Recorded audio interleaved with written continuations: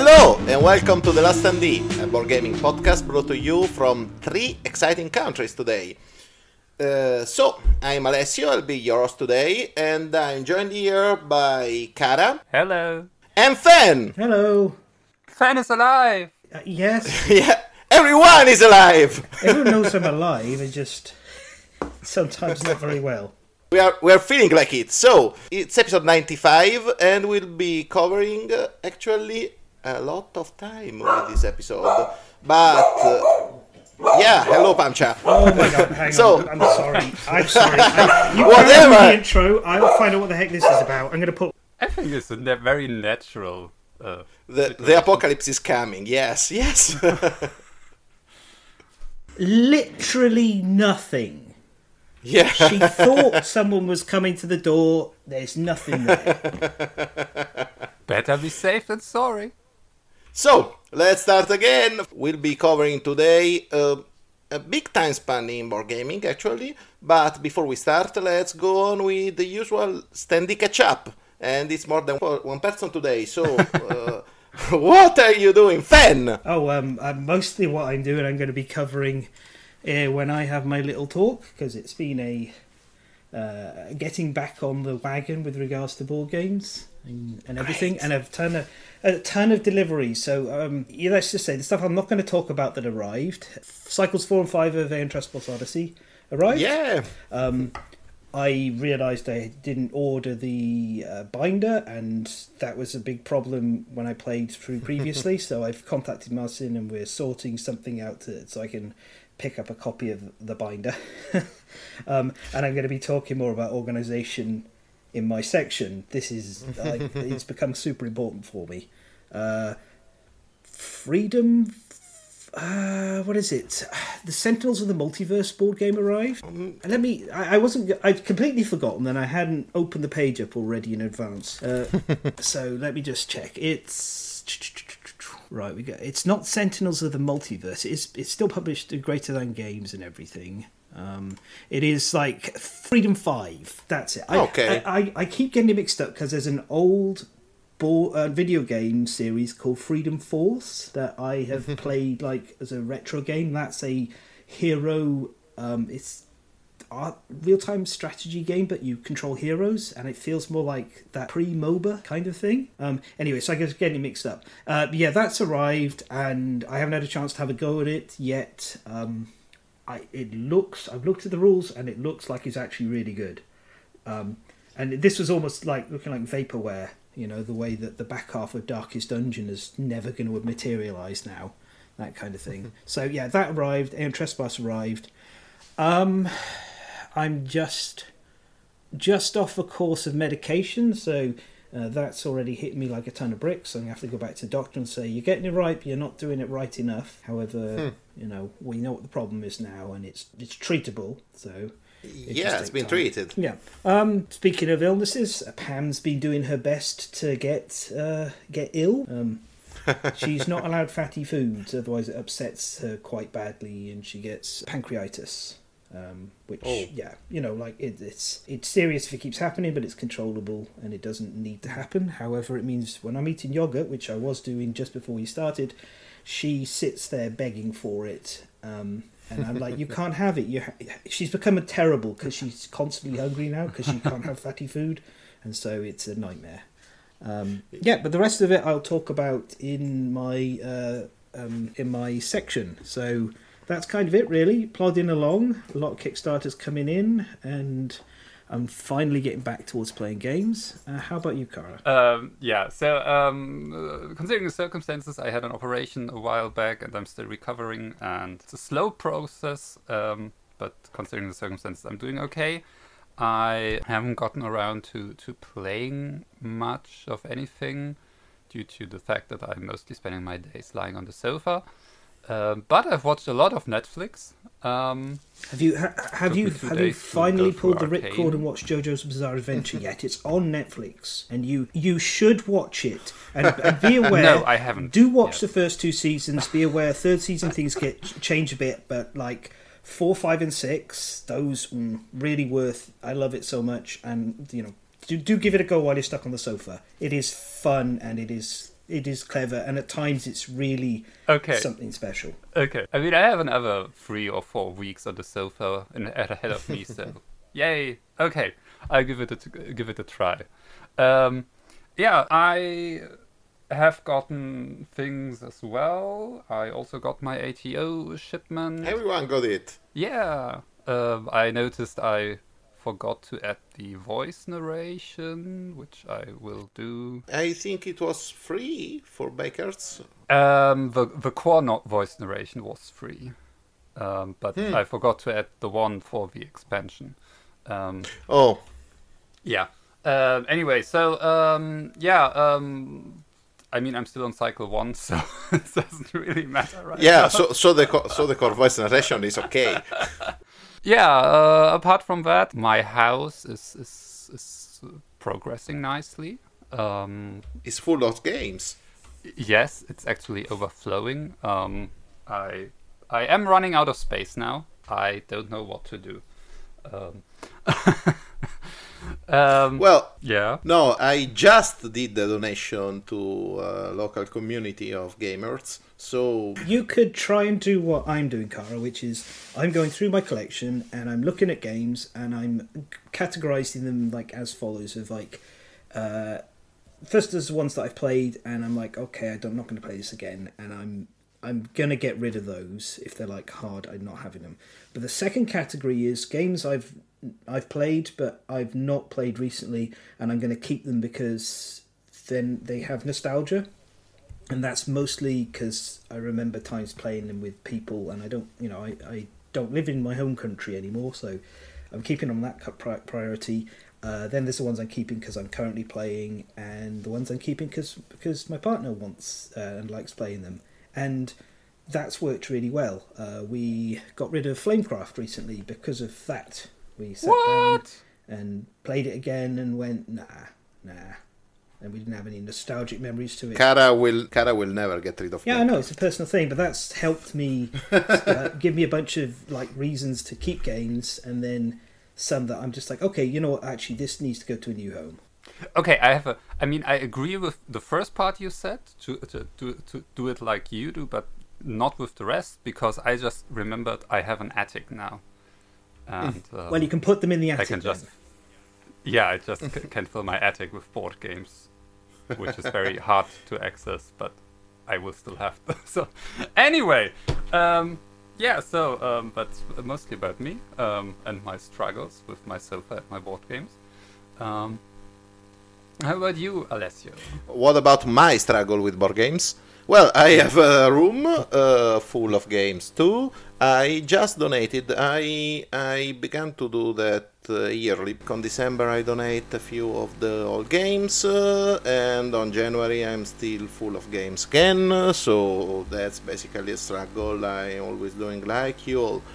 I received the cycles 4 and 5 Ion Trespass Odyssey. I did not order the binder, but I'm okay with that. I know that there are a lot of potential spoilers about that, so I will start playing probably during the holiday break, and that's almost it. Nothing else, I guess, because I'm playing the same games as the last time. So Steam Power from Martin Wallace, which is still beautiful. I stopped playing The Gang because basically it becomes easy very fast. I'm still playing Fission from Freedom and Freeze. I'm still playing the game I will talk about today, but let's not get ahead of ourselves. This is all from me. I think that we can party like it's 1997, right, Cara? 95. 95, come on. 1995. Cannot be that long. Okay, let's talk about the popular game of Catan. Settlers of Catan. Yeah, actually, I just noticed the English title. It's just Catan now because we Settlers of Catan is no more because it did a colonialism. It's just Catan. Wow, how can you get an introduction so wrong? Yeah, come on. Okay, so Catan. So yeah, Catan. It's really weird for me because I have the German version here, and it's just Siedler von Catan. That's the version I always think of in my head. It's always that title. Yeah. Yeah. Anyway, so first of all, why am I talking about this game? Two reasons. Number one, it's actually my most played game of this year, I believe. Wow. And when we cleaned out like a garage of my parents, I stumbled upon a copy of the game, which I immediately added to my collection because I don't have enough games, as we discussed earlier.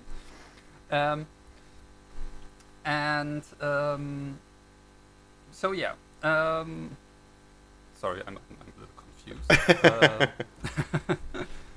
So, for those of you who don't know the game, Catan is from 1995 by Klaus Teuber, who has recently passed away.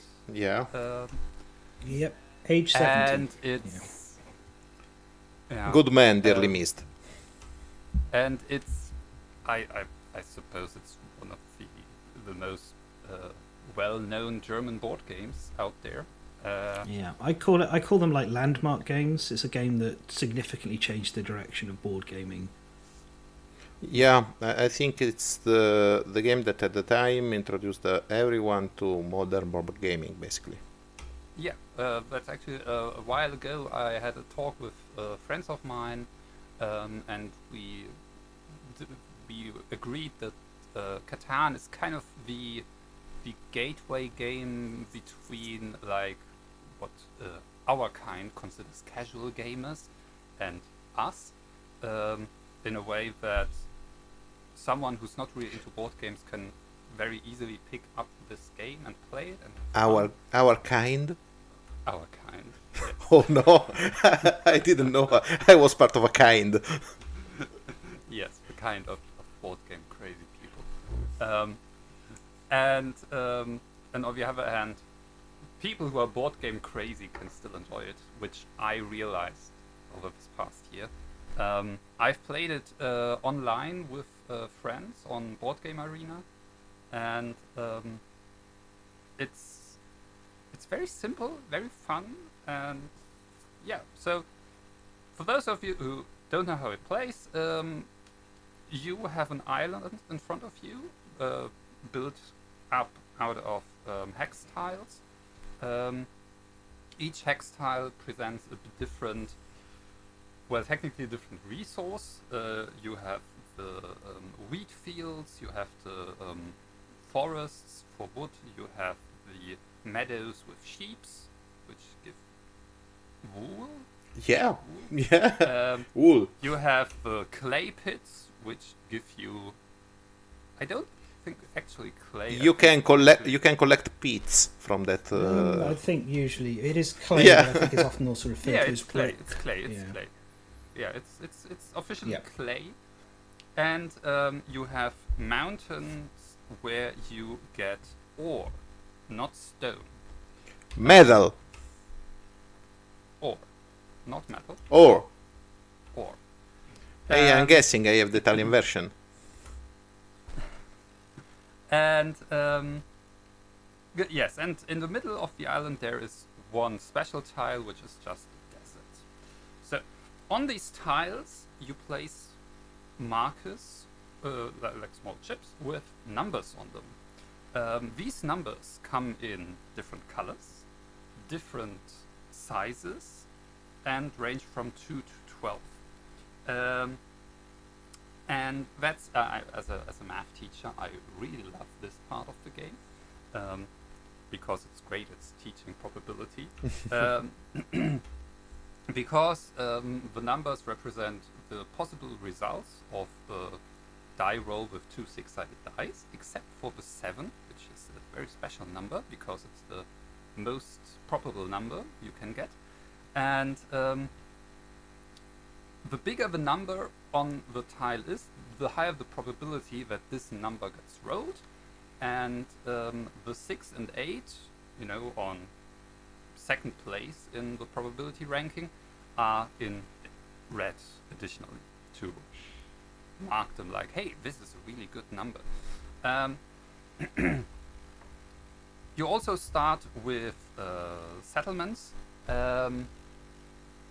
Everyone has 2 settlements and 2 road pieces. Settlements are placed in the corners between the hex tiles, and road pieces along the edges.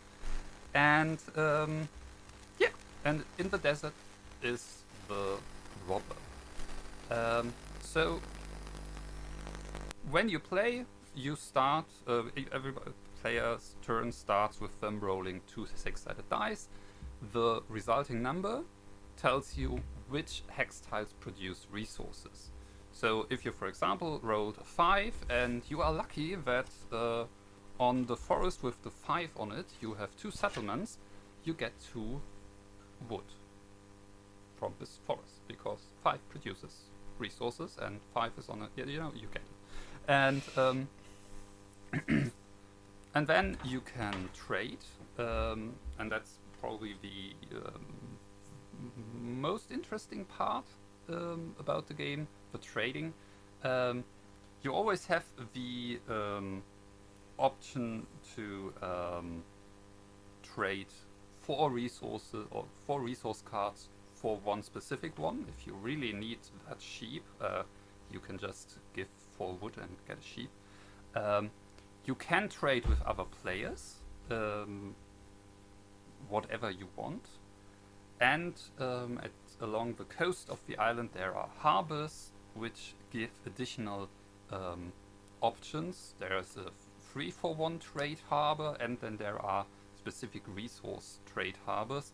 For example, if you have the one with wood on it, you can trade for this resource with only 2 cards. No, you can trade 2 of this resource for something else that way. What do you do with the resources? Well, you build stuff. You can build roads, you can build settlements, you can build cities, which basically count as a double settlement. And buy cards. And what? Buy cards. Yes, you can buy cards. Thank you. There are development cards you can get, which can have different effects. The most simple one is, hey, this card is worth a victory point. And yeah. And then it's the next player's turn. You play until one player reaches 10 victory points. For example, each settlement they build is worth 1 victory point. Each city is 2 victory points. Then there are victory points for longest building. Road. Longest road. Yeah, having the longest road or the most military power. In the development cards, there you can have knights, and if you have the most knights, you have the most military power. That's in the expansion. No, that's not an expansion. The knights are. No. Okay, no. The knights are actually cards in the base game, of course. Yeah. Yes. Yeah. my bad. Largest army. Yeah. Yeah. And yeah. So with building, there is only one limitation. Basically, between 2 settlements or cities, there have to be a free space. Yeah, so you can't build a settlement, 1 road piece, another settlement, but there have to be at least 2 road pieces between it, and everything has to be connected with your starting settlements. The starting settlements can be at different places. They don't have to be connected, but everything you build from then on has to be connected to what you already have. And yeah. So now number 7. The number that destroys friendships. If you roll the 7, you get to move the robber somewhere. And the robber has 2 effects. First of all, when you move it to a tile, you can steal a resource card from a player that has a settlement or city adjacent to this tile. So you can steal other players' resources. Yay! And the other effect, as long as the robber is on a tile, that tile does not produce resources. So good luck with your number 6 clay pit. If the robber is on there, haha, you don't get any clay. Yeah, so, and that's basically the whole game, I think. I don't believe I forgot anything important. The ports, but just if we... The wharfs, the tiles adjacent to sea, which allows you to exchange resources at a better rate. I mentioned those. Okay. I distinctly remember being confused in the direction. So I was abstracting. Today I'm on my best day. Yeah. Yeah, we all have a day today. So yeah, that's basically it. It's very quick to pick up. In the German version I have, the rules are one square page, the size of the box, with all the rules. So 40 by 40, like something like that. Yeah, let me check. No, it's more like 28 by 28. Wow. And it's really going into detail, like each step with all possible outcomes in detail explained. Why do you have a ruler on your desk? Why don't you? Good question. So yeah, I like it for its simplicity. It's really quick to pick up, quick to play. It doesn't take long to play a game. I'd say, I mean, Board Game Geek says 60 to 120 minutes. I think sure 1 hour is fine. Yeah. Yeah, I'm not sure how people can take 2 hours to play this game. By arguing, I guess. Yeah, I guess. Because you can trade. True. But yeah, and it still has enough depth that if you like more complex games, you won't get bored easily, I think. And if you're really into it, you can get a whole bunch of expansions. I can't say anything about them because in my whole life that I've played Catan, I've never played any of the expansions. I have. Oh, I got thoughts on those. Very short thoughts. I did too. Seafarer's good. Cities and Nights bad. Boom, done. Travel Catan, amazing. Gimme. Anyway, big recommendation from me. I'm actually of more forgiving if you don't attitude towards the other expansion that you called. Try. What? Because I have the Italian version, so I have both expansions, Seafarers and the other, which is called Shitties and Kites. Okay, Cities and Nights, okay.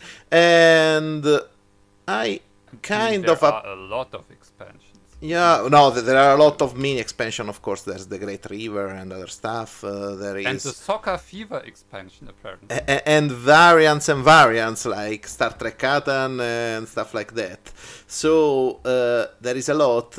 Cities and Nights, I actually appreciate the advanced materials because it takes another level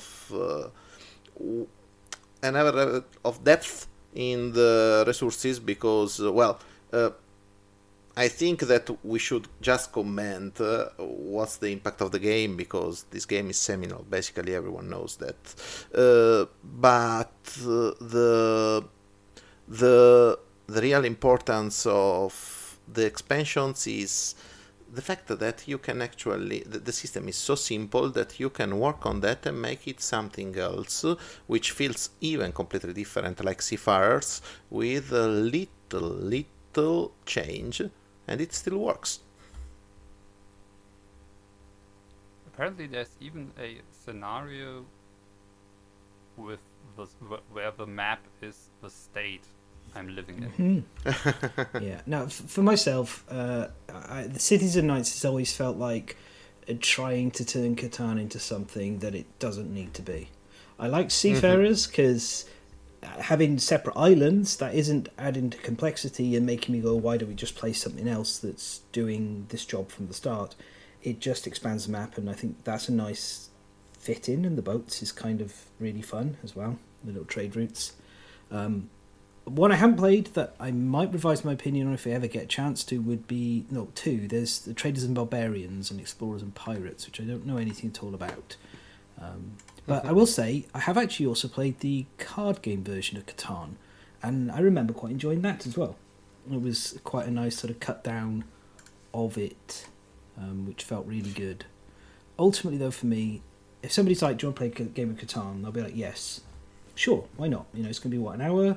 It's kind of enjoyable, it's fun, and sometimes you have really wonderful moments, like I will briefly tell one in a second. And if they go, let's play with Seafarers, I'm also like, yeah, sure, but Cities and Knights is just adding... I don't need that extra complexity, and the Barbarians can just make the game utterly miserable for one player. Like, if it's got that real sort of punishment of if you're behind and struggling, then you get slapped, and Catan already has enough of that. You can sometimes just take someone out of the game entirely with the robber at the right time. Or, to tell my Catan story, we go back a number of years. We're playing a 5 and 6 player game of just called Catan. I'm not going to name everyone who was there, but I could. But the notable thing is the board starts off and it's already gotten really cramped, and people are having to make big compromises on where their second settlement is going. And Madog, a very great traditional Welsh name, if you've never heard it before, it looks like it says Mad Dog, but it's Madog. He is unfortunately in the position of being the player who has to place the last thing, last settlement. So he places his second settlement on a rock port, and his first settlement is like on a hinge of two good ore port, two good ore producing tiles with good numbers. My first turn, I buy a development card, and he looks at me and he goes, I swear to God, if you've drawn Monopoly and you play Monopoly on rock on your next turn, this game is done, and you already know where the story is going, because we generate, like on Madog's go, he doesn't get very much rock, but everyone else generates a ton of rock. He's well set up, and on my turn I reveal Monopoly and say ore, or rock as we'd call it, and that was it for Madog, and he was done. And I didn't do it to screw him over either. I needed that because I was also in a tight position, very boxed in as well. It was a real knife fight in a phone booth situation. But that's the kind of moments where you're like, oh yeah, this game could be really fun. He got incredibly mad at the time, but we did play through the remainder of the game, and I think he came like third in the end. I did win. I bullied people with my road. Basically, that's karma. Yeah, bully people with my road and grab various places. But yeah, that was one of those moments that happens. I have a alternate version of that where I was playing back when I worked retail. I worked in a game shop while I was in university. We were playing on a Sunday, and I got robbed 5 times in a row while I only had 2 settlements, excluding my own turns. And I was just like, why? And it's because every single time I had like 1 card in hand left, and it was exactly the card the person wanted. And it was just like such a miserable experience. I don't know if Catan now has like a grace buffer where you can't rob the same person more than once. I don't think so. But that's the thing. It feels like, for me, those kind of fun moments, I was really annoyed at the time. In hindsight, it was kind of hilarious. I know I've had a few years to cool off from it, like a decade or so. Yeah, more than a decade. Oh, it'd be could be 2 decades. 15 years ago it was. That's when I was in university. 15 years ago, ish. 2008. Yeah. Anyway, so yeah, it can create those really fun moments. I think that Catan it's what Monopoly wishes it was, and that's like, it's a good version of Monopoly. It's got that developing of properties, it's got that grabbing of space, you're rolling dice, you're buying things, but you also get to trade with people and negotiate and do other things. And that's what I think. I wish that the broader society would toss Monopoly in the bin and just go, Catan, this is Monopoly now. Oh, you stole my intervention. Yeah. I wanted to say exactly that. I think it's a common sentiment that's often felt is, as a more entrenched gamer, if some more casual people are like, do you want to play Catan? I'm like, yes. They say, do you want to play Monopoly? I'm like, oh, look at the time. Sorry, I can't. I don't have 6 hours. Yeah, basically, if you have Catan and Carcassonne, you are basically the good guy gamer version of the one with Monopoly and Risk. Yeah. I will say, if anybody asks to play Monopoly Deal, I will play it. That's done in 15 minutes, and that has all of the good parts of Monopoly and none of the bad. It's still not an amazing game, but actually it's the best version of Monopoly ever made, which is a card-based Monopoly. I completely missed that. I mean, the real sad thing about Catan is that at some point they removed the nice wooden pieces with plastic. Yeah, no thank you for me. I had plastic pieces on the travel version, which I did own. Bizarrely, it didn't manage to survive the travel journey to Sweden. Poor thing. What? I mean, what? I would still have it because it was a small box. It was self-contained. You know, easy to travel around and transport. And what if you got like 3 people sitting about with an hour to kill, and you just want something casual to play in a cafe? It was perfect. Yeah, I think that it got remade like twice, Catan. It got the deluxeified version with everything with resins and one with plastics. Maybe. Board Game Geek has, for re-implementations, so not just remakes, has 30 options. Wow. Yeah. 30 different options, including like historical versions. We've got Rome, we've got Egypt, Americas. Yeah, quite a lot. There's Star Trek. Yeah. And the interesting thing is, when you, on Board Game Geek, look up Settlers of Catan, you actually land on a new version, and the old version is Catan. So that was really confusing for me, and now I can't find it anymore.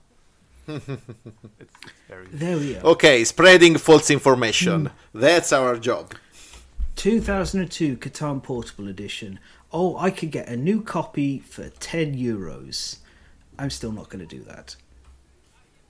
Here, The Settlers of Catan, 2008, the 15-year anniversary edition. My old boss from my game store from my university days, he bought and still owns the original 3D version.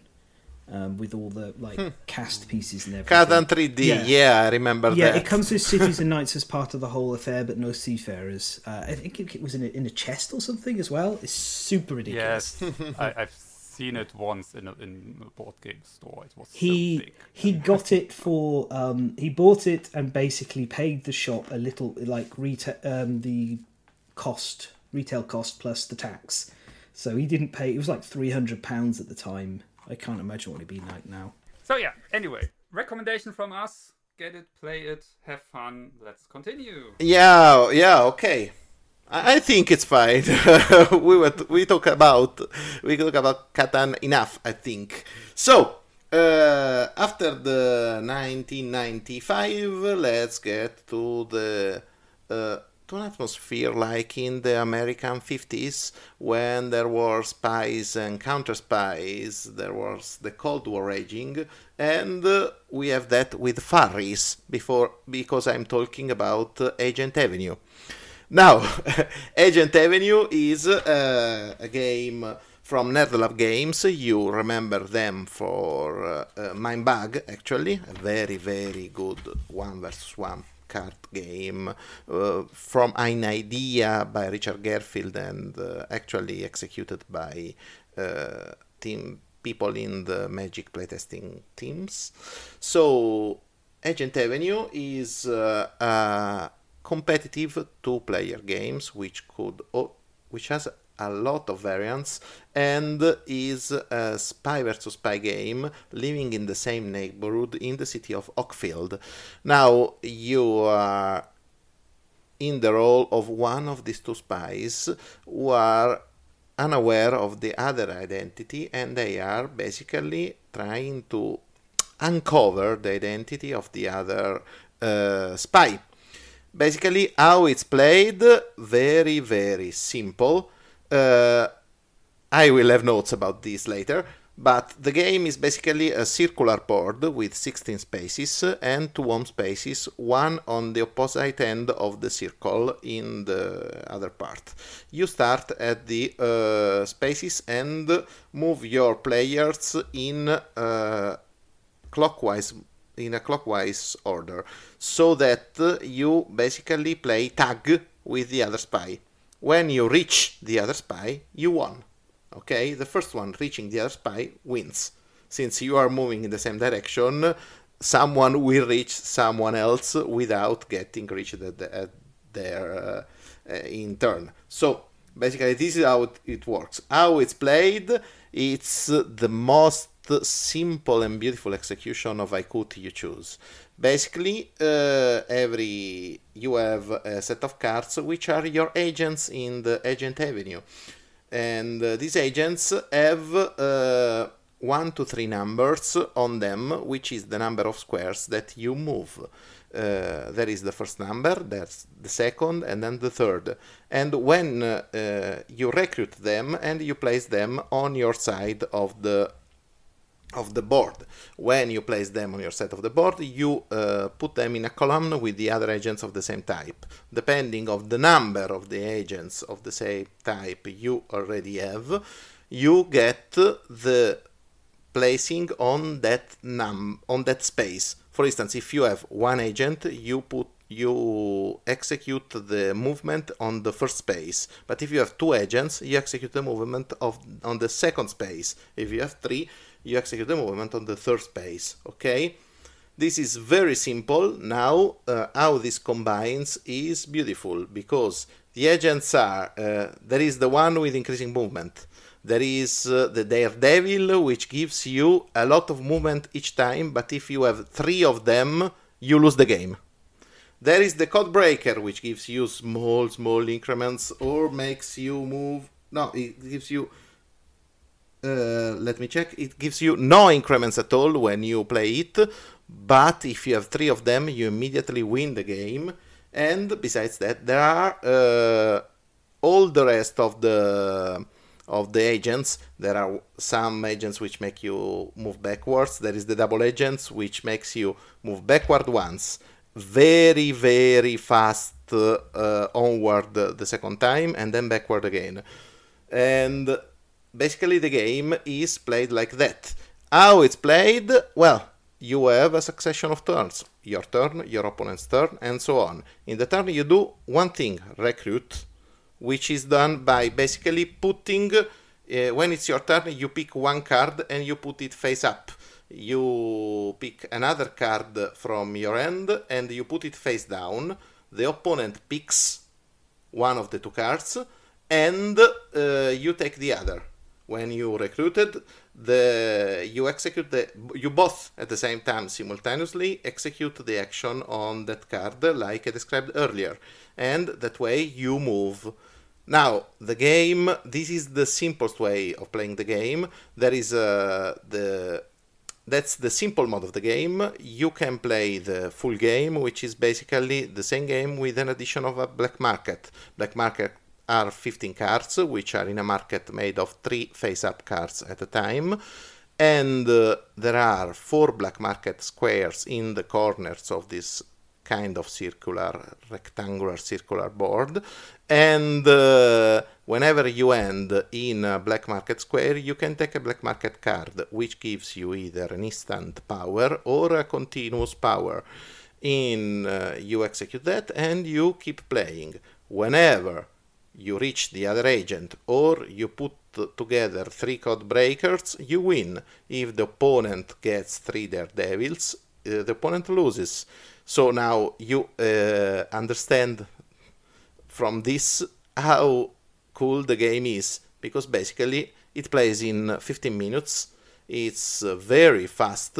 you have a initial distance of 8 squares to cover, and you basically play a quick alternation of turns with the I cut you choose method, which is beautiful. And at some point you will end up with a game of nerfs absolutely wrecking, because basically when you piled up 2 daredevils and you have a code breaker, and you want to get the code breaker to win, you put it face down and you don't know if the opponent will do. Or otherwise, whenever the opponent knows that you have 2 daredevils and you put face down 1 daredevil for him to choose, because he knows that you cannot possibly put a daredevil there because it's too risky for you. You can put a lot of bluffing in this game, and it lends itself for so tense moments that each game is beautiful, fast, quick, fun. And basically I ended up telling you all about Agent Avenue, except that there is a possibly even funnier mode to play it, which is in teams. When you play in teams, you are with a teammate and your opponent is alone or with a teammate, and they have each one a deck of cards, and you basically play 1 card from your end, and you have no way of telling your teammate what do you have in hand, of what you expect your teammate to play. And your teammate, without telling you what he has in hand or what he wants to play, he plays face down the other card. And the game is all like that. Of course, the 2 cards are always necessarily required to be different. And this is Agent Avenue. I like it a lot. Did I fast enough? Yeah. I'm enamored by the artwork for the Double Agent, and I have flashbacks to the Robin Hood animated picture movie. Yeah, so. Actually, I was expecting Fan to comment about how I always end up covering all the furry-like games. No, it's I struggle to follow. I'm afraid I'm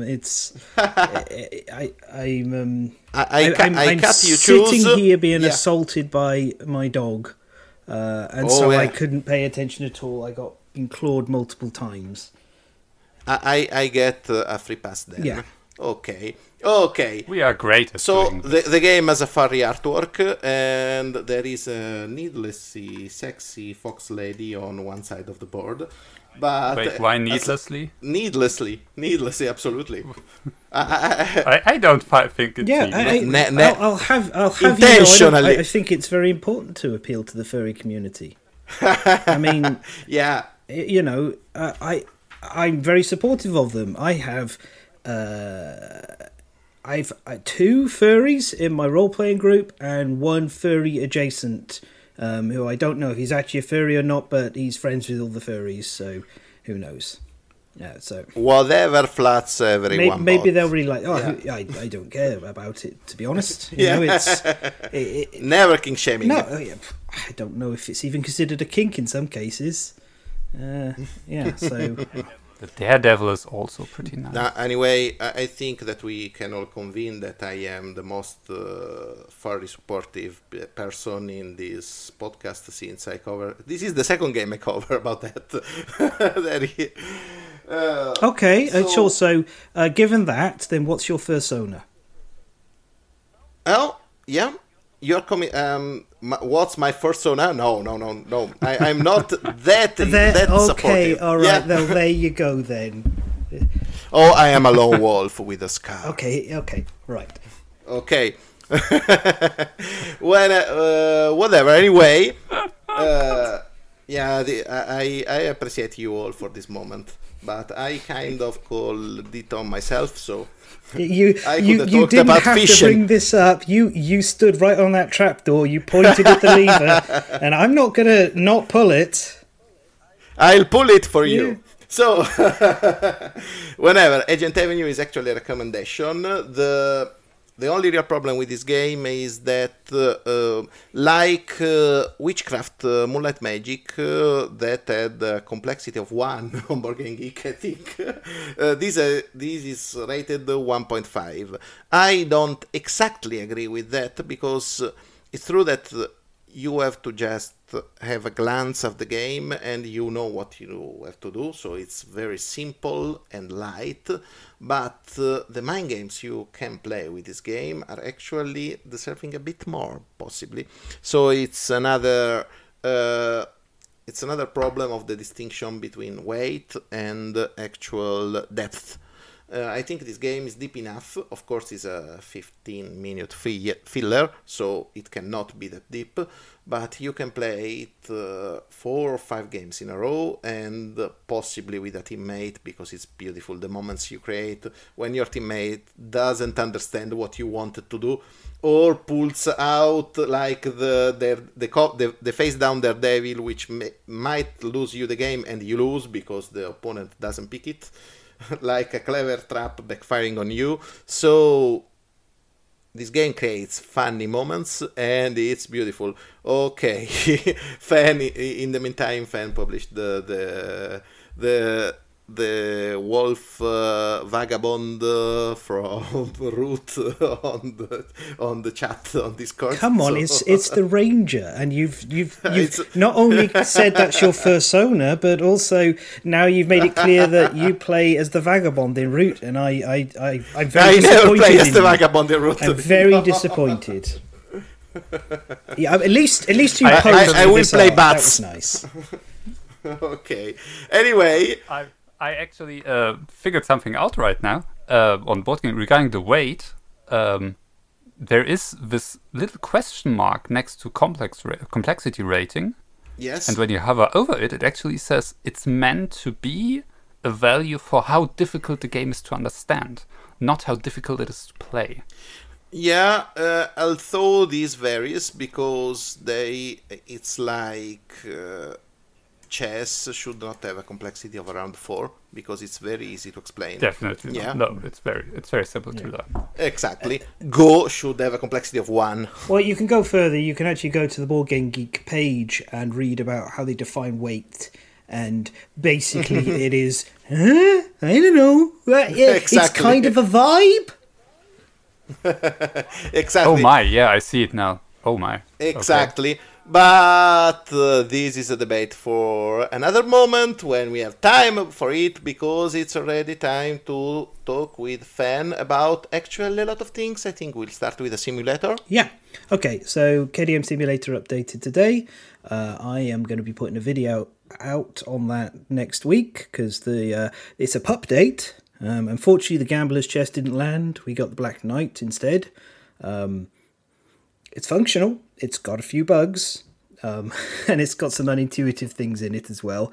I had a wild ride trying to figure things out, and already they have put the 3D terrain in from that they cached for Gen Con and everything, so you can use that. I'm not going to. One, because it's the thing where it's slightly bugging at the moment with regards to breaking pottery. That's not working quite right. But secondly, you end up with a grey board with grey miniatures on it, and I can't tell anything that's going on. So, like if I could paint the models, it'd be fine, or if the board had colours on it. So I'm just going to be playing with the tile version. It seems nice, pretty functional though. So, and my brief review of the Black Knight is... it is the best of the new expansions that has been released, and it is essential for anyone who plays the game any amount of time, because it replaces the hand, and everybody knows how tiresome that showdown gets after a while. The Black Knight never gets boring. So yeah. No, I actually love the pottery and the Lostomir. The mechanic, it's beautiful and marvelously executed, and it's not even that hard to play against. So, yeah, it's funny because I won't get into it in detail, but the Black Friday update's touting the Silver City as Kingdom Death's first dungeon, and it's like, no, you've already released one. It's the Black Knight. That's a dungeon. It's straight up a dungeon crawl. You might not see it as such if you like don't really look properly, but it's a dungeon. It's straight up. You explore, you flip up tiles, you can break things to get to new places. You can interact with pieces of terrain. It's simple. It's probably not a classic dungeon. Well, it's not a classic dungeon crawl, but it is a still in that umbrella, you know. But Kingdom Death is a dungeon crawl that pretends to not be a dungeon crawl. So, yeah. The boss is already out for you. Yes. So anyway, speaking of dungeon crawls, I've had not one but two massive failures with trying to get to play some. League of Dungeoneers and Dungeon Universalaris arrived in September. I've read through the rulebooks of both. I'm very excited about them. The mechanics seem fantastic. I set up League of Dungeoneers. I started trying to do character creation. I looked around at all of these bits and pieces and this complete lack of organisation, and I went, I can't play this. I need an insert. Because it's the same situation I had with Gloomhaven, where I couldn't play Gloomhaven until I got the Laser Ox insert, which then meant I could take everything out of the box and it would just be organised, always everything in its right place, and I could tidy it away nice and easy. I can't do that with this. My insert for League of Dungeoneers arrived slightly broken, and even if it wasn't broken, it wouldn't be good enough. It's a big box. It doesn't use miniatures, which I really appreciate. It uses standees, and as I said, I think the mechanics look amazing. It's like a modern updating of Warhammer Quest with not much more complexity, but some differences and alterations, and it's very like miniature agnostic, as in they go, hey, if you want to use your own miniatures and your own dungeon tiles and stuff, go ahead, and I like that. But I ended up boxing it all up again because I was just overwhelmed. I would need to spend about €100 on game trays in order to organise it all properly, or buy myself a STL 3D printer and print out an insert, because I can't play it as it stands right now. It's too much. So then I went to Dungeon Universalaris, which again I read the rulebook, and it's really good. The rules are really good. It's incredibly tactical, and they had pre-generated characters. Do this, yeah? If you're doing a complex game and you still have character generation or whatever in it, also just give us some pre-gens. So I can sit down and I can just grab 4 characters and I can build a party. I did all of that, and then I reached a point where I was trying to sort out the standees for playing, and I realised none of them have the names of the creatures on them. They're shared between various factions. They're only numbered, and even then, like, there's gaps in the numbering. I spent 2 days organising all the standees and all the other bits and pieces before discovering that organisation didn't work. I then reorganised them, and then I looked at it and I went, I need an insert, and packed everything away and put it away. Because again, same problem with League of Dungeoneers, there's less parts. It's more complicated and there's less bits, and I really like the look of it and everything, but I need a third-party insert before I can touch it. And again, same problem, no 3D printer, so I can't print out the STLs that people have created for games like this that would solve my problems, so I'm stuck waiting, plus I'd like it in wood. So I went back and picked up a game that I started playing last year, but I had to stop because I was very ill at the time, and that is Nova Aetas Renaissance, that I'm going to call Renaissance for the rest of this, because Nova Aetas is the world setting, and Renaissance is technically the time period. This is one of those things like Kingdom Death Monster, where Kingdom Death is not the game title, Kingdom Death is the setting. Monster is the game title, it's Monster. We know that because the other games are Titans and Labyrinth, but neither have come out. And I guess eventually there'll be a Kingdom Death waifu pillow fight, to properly round it out. Anyway, so Nova Aetas Renaissance is a 1-to-6 player, but really balanced around 4 characters. Not really dungeon crawl, but dungeon crawl. It is set in the Italian Renaissance, so early 1500s, when there was the Rome between Rome and Venice, the war between Rome and Venice. And it's like more inspired by tactical mission-based computer games. They quote Final Fantasy Tactics and Tactics Ogre as the inspiration. Concept is you take a party of mercenaries starting out quite weak, and you play through a bunch of mission scenarios that will unfold a story and branch off in a number of different directions. There's side stories. It's got all the classic trappings of a dungeon crawler. Tile-based combat, character advancement, a world map that you poodle about in and enjoy stuff. But there's more campaign sort of narrative. I've read the core story can be finished in 8 scenarios, which seems really cool. Like, there's a ton of stuff, but if you just wanted to go through the main story and just play that, you could sit down and play this over, 2 months with some friends once a week and just have a complete story experience, but still more left to explore. And the main reason it's got back on the table is Aeon Trespass Odyssey, because I'm committing myself with these campaign games of, I'm going to paint all the models before I play. But I'm going to do it in segments. So what I've done with Nova Aetas is I set up a scenario and I paint up the models involved in that scenario and I play it. And then when I get to the next scenario, I reset the process. And eventually I'll gather momentum to the point that I just set up and everything's already there. But it'll take a little while. There's 90 miniatures in the box. I've worked it out. I don't actually have to paint all of them because, first of all, I don't need any of the extra heroes. I don't want some of the extra heroes as well. One of them's Altair from Assassin's Creed, which wouldn't Ezio have been the right choice? Isn't maybe Ezio's later? I thought Ezio was the Renaissance assassin.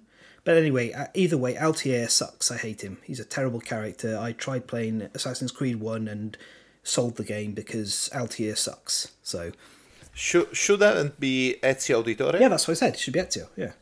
I thought it should be Ezio, yeah. But no, it's Altair for some reason. Weird. If it was Ezio, I would be excited because that's a genuinely good character. Then the other ones, there's a druid dude, there's a plague doctor guy, there's a Arabic lady, I think she is, and there's, I have in my hands right now, Medicio, okay, who's a dude in armour carrying a little gremlin baby and he's got guns. So it's the Mandalorian, so you can hear my response to that. There we are, bye-bye Medicio, you're on the floor now, I don't care. So I'm playing with base 4 characters. I'm not going to go into big detail about the game as a whole, but I do want to briefly talk about the system for the combat and the extra little pieces that they've done, because they've made this very nice and narrative. So characters, first of all, they have time it's called, and there's a number of action points that they can spend. They have all the usual stats like attack powers and things like that. Combat, basically, you roll dice to beat an opponent's number, and when they deal damage to you, you roll to defend against a set number. So you only ever roll one set of dice, and it's like Arkham Horror and Eldritch Horror in that you're rolling to try and get successes on the dice. It also uses d8s, which I love. I love d8s. Each character eventually unlocks different skills. Depending which skills you pick, you can then upgrade the character on different paths. So Rebecca is a sorcerer, a trainee sorcerer. She can become a chronomancer, affecting time, or alternatively a necromancer. Giving you an idea of a little bit of the fantasy flavour. Valerio can become I think it's a knight or a duelist, I think. So the characters I'm playing are Valerio, who's effectively the party warrior, Sophia, who is the rogue, Rebecca, who is the sorcerer, the spellcaster, and Vincenzo, who he seems to be dressed as a holy man, but he also seems to be coded as a alchemist. So I think he's a warrior priest type guy. He hits things with a sensor. He's the one I haven't got the best handle on what he's actually supposed to be. But he's in the party. Welcome aboard. Why you both have names to begin with a V, I don't know. But yeah. Anyway, the super cool part of all this is rounds take place on this thing that they call the Horologium. And it is a clock, or so a rondel clock, with 2 hands on it. The big hand moves behind. All the characters have tokens on each of the sectors. And so they'll start, say, in Cancer, say, or Leo. You'll start the round there, And then all the characters in that sector, they'll take actions, and each point they spend like moves them forward around the horologium, around the clock. So they move forward in time based on their actions. And then once everyone's finished in that section, the big hand will move forward and until it reaches the next group of tokens, and then they do their thing. So instead of having that usual crawler thing of it's my turn, I move and I do my thing, or I do my thing and I move, or maybe I move, do my thing, move. Instead, you go, okay, well, I've got 5 action points and I'm going to spend them to do this, this and this, and then I'm going to kind of not do the rest or hold off a bit because I'm waiting for somebody else to do something else, and you have more interaction between the characters. And so it doesn't just feel like players go, monsters go, players go, monsters go. And that's really cool. It also tracks the time of the scenario. Basically, the little hand has follows hours on it. I don't think the scenarios take hours, but that's just the design of the thing. And they'll push forward each time. The big hand does a full loop around the track, and then once you reach a certain time, that's it, scenario over. So it's a really cool action point mechanic that does a lot of things. And on top of that, the enemies, they don't necessarily just have default, I'm a ranged guy, I run away from you and shoot, or I'm a melee guy, I come forward and attack. They might have completely separate objectives, which is really sweet. As a made-up example, you could be in a forest and there's a crazed, woodsman running around chopping down precious trees. And he doesn't care about what anyone else is doing, he's just going to chop them trees down. So his primary objective would be to run to a tree and attack it. And he might only not do that if you physically block him from being able to get there, in which case he might attack you. And that's really cool, that they feel more like adaptive and reactive, and there's a whole threat system where as you do stuff, they'll work out and decide which one of the heroes is the most threatening target that they want to deal with if they are attacking them. So it's a lot of work to handle initially, but once you get it internalized, it feels there's so many different things that it's a really tactically deep and rich thing, the game. It's also got a paragraph book with little scenes and bits in it, and sometimes you might go into a building and hide, and then you'll draw a scenario card from this stack of scenarios, and it'll be like inside the building, and you'll have different things you can spend time on to have a look what they're doing. Maybe you're hiding in the building from some patrols outside, or you're trying to find something quickly while a fight's going on, or whatever. There's some really interesting, cool innovations there. So I haven't played all the way through it yet. As I said, I'm taking it slow. I will come back and talk about it in a future thing when I've finished. I'm probably going to write a full review on it. This is one of my 2 big projects. This one, and then I'm doing the full Aeon Trespass Odyssey 5-cycle run. And hopefully by that time, some more Kingdom's Death stuff has arrived, or I've actually managed to be able to not end up spending all my money on medication and instead get a 3D printer so I can get to play the other dungeon crawlers that I really want to play, because they both look really fun. It's a shame that it's my personal thing if I need a hyper-organised insert for a game like that, otherwise I just can't handle it. So that's a very brief thing of Nova Aetas Renaissance. I genuinely think if you like dungeon crawlers and you want something tactical and rich, the base box is incredibly well organised, has a load of stuff in it, and I think it's a really fun game that's worth having a look at. So I have a recommendation for that. And we're pressed for time, so finally I'm just going to give one really fast recommendation, which is a Steam game that landed last week. I picked it up. It's called Menace from the Deep. It is a rogue-like deck builder with a Cthulhu framework to it. It is really nicely put together, graphically very pretty, and it's the first game since Slay the Spire of this roguelike deck building that I've played, and I've gone, hey, not only is it scratching that itch of combos and interesting builds and everything and varied characters, it has a nice system where the more you play cards, they gradually upgrade. It's got a campaign mode with a little story where you unlock things as you go along, or it's got a jump straight in like custom mode where you set up your run, you have a go. There's 3 different characters with like 6 different decks each, so there's a ton of things to explore. And the art style is absolutely gorgeous. So if you're looking for a game that will scratch the Slay the Spire itch, and I think Slay the Spire has proven that it's very much a board game in digital form, especially now it's a board game. In board game form, yes. Yeah. I'm looking at getting the Slay the Spire board game. I think it's come back into stock at my local store. They got 20 copies.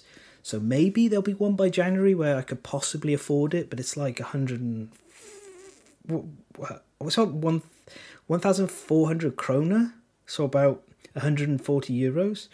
Yeah. I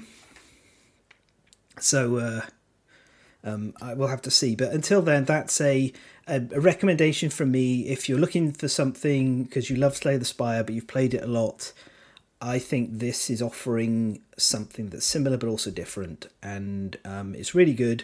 And it just proves that even though H.P. Lovecraft was an absolutely worthless, terrible human being, the fact that he made the Cthulhu mythos open source, so to speak, means that people can take the franchise and make stuff with it that doesn't have all of his racist trappings hanging off it. And this is quite a good one of that. So that's my video game recommendation. If you've got, what is it? It's about 15 euros. Yeah, it's just I think it's just it's 16 euros 49 on Steam. So there we are. That's my holidays are close, so possibly we'll give it a shot. Yeah. I've played 15.2 hours since I got it. I'm definitely going to play it a load more. I think I'll go for trying to do all of the 66 Steam achievements. I'll see how close I get to the end and then stop. But it's really nice to pick up and go, I've got like 5-10 minutes I can play here, and it'll even like let you pause your run and come back to it later after you've reopened the game, which is nice, So yeah, there we are. That's everything I've dealt with. 2 games that I failed to manage to play. Even though I desperately want to. Maybe I'm gonna have to just get a 3D printer next year, an STL one to go with my photoresin one, I guess. A game that I'm going to be playing and I'll come back to, but it's going to be a while. This is going to be a slow project. And a video game that I think is really good. Great. So that is about all the time we have today.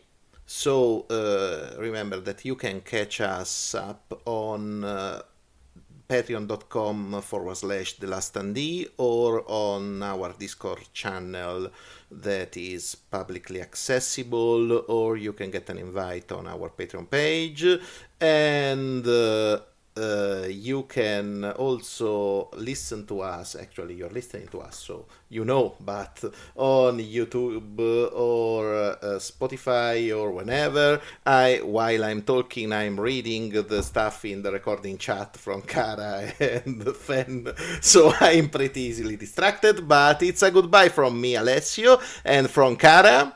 Bye. And Fen. Bye. And when you are when you are done with this furry nonsense on the chat, we have been this time again the Last Standee, and remember, the first S stands for sheep.